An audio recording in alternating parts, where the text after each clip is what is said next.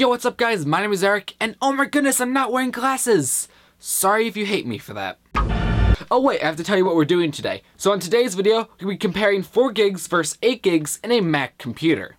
Now let's hit the intro. So I always monitored my memory in my Mac, and I still do.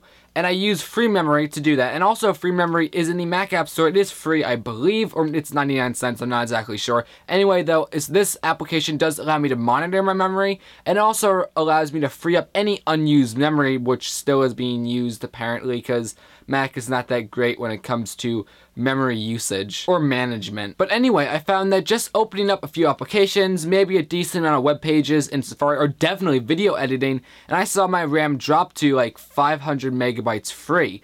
And well, forget when I'm video editing, I had like 10, 20 megabytes free, which was just miserable because then it would start freezing the computer, or the computer would run very slowly. The same thing happened with games. Now the games didn't exactly freeze up, at least not as often, but they definitely lowered in performance, and also I can't really do a whole lot more if my memory is all being used up. So you see the problem that's gonna happen. So with all that said, I finally got 8 gigabytes of RAM for around 50 bucks on Amazon, and I have to say it's been a great investment. Now that I'm using my computer, I do not have to worry about using up too much RAM, so I can open up tons more applications.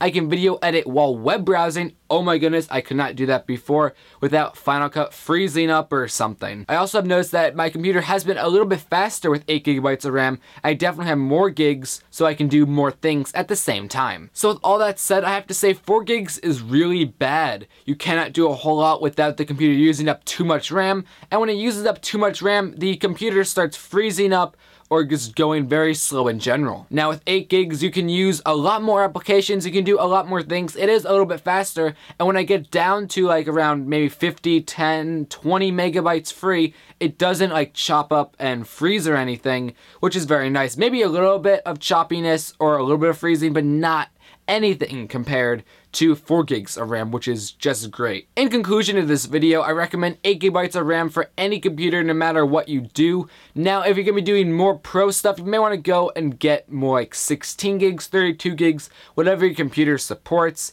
But yeah, 8 gigabytes or more is what I recommend. Anyway guys, I hope you liked today's video. Please comment, subscribe, and like this video because that'll help me. And also send me video requests of anything you want me to do on this channel. So anyway guys, this is TheTechie1, signing out.